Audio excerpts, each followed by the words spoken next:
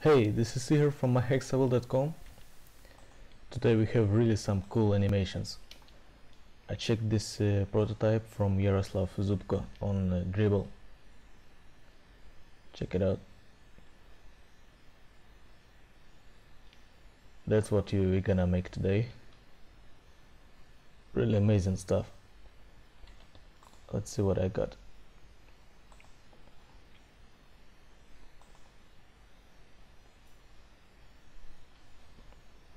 So it's like a filter pop-up, and what I like in here is of course the Fab circular reveal, and then you see this icon. It's like shared between the multiple views, like it goes from Fab to action toolbar or something, and then there is the X animating back here to the center, and then it goes to the Fab because Fab becomes the X, you see. Really great design, and like keeping the connection between the views and all the stuff. I really like it. Look how we implement that. And if you looked at my previous tutorials about the circular reveal, you probably know about how to make that. It's really simple API and some stuff of the animations. I'm gonna use property animations all over the app in here. Yeah, I got some lots of code in here, but of course I'm not gonna cover all of that, just the most important and interesting stuff. Let's start with the Fab animation, the curve. So just animate the Fab from this point to this isn't hard, right? You can use different approaches: object animators, view property animator, whatever you want. And this is gonna be linear, right? And the only thing that differs from linear to the curve, just changing the Y animation. And I just use this simple equation: y equals x times x for y, which is parabola. And just by applying this equation, we get this curve, beautiful curve. I use value animator of float, x goes linear, and y is a curve animation. And by default, all property animations got decelerate interpolator, so don't worry about this stuff. You see, it looks nice because it's already got the interpolator. It's not linear by default. And yeah, that's the curve animation. Really simple math.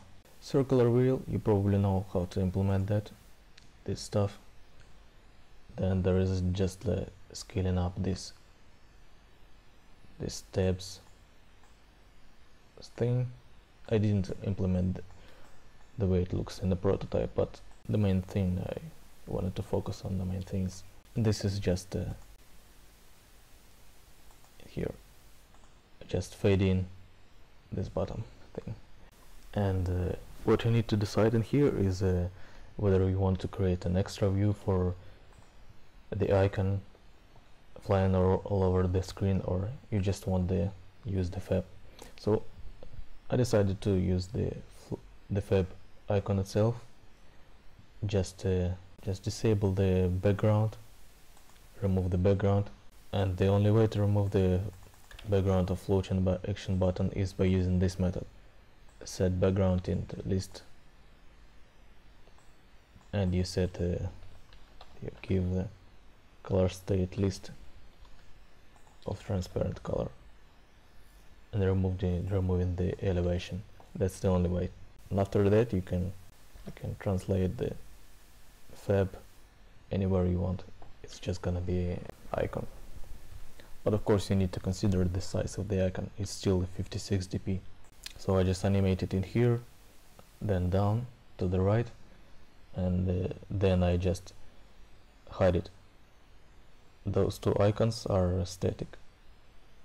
Those are not from the floating action button from now on. And In order for you to animate the views all over the screen, the views root layout should take all the place that you want to animate in. But it's not a problem because the fab is the first nested layer in their layout in here. That's why it can go all over the screen anywhere it wants. Let's go back.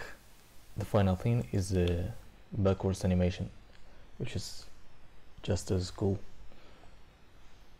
It's a backwards circular wheel, then the X goes back to the center in a curve, and it's like merges into the fab. And this red bottom bar is like shrinking into the fab, you see. I have this red bar of 64 dp, but the fab size is 56, right? That's why I shrink the height as well. Let's break down the animation. First you need to shrink it to the size of 56 dp and make those curve corners. It's pretty simple to do. You just create a shape drawable. Shape is a rectangle. By default it has no corner, no radius, no curves. And the reason why I create this gradient in here inside, not solid tag, is that the created shape drawable, if I would put shape in here, it wouldn't have the set corner radius method, but the gradient drawable, it has it. Let me show you.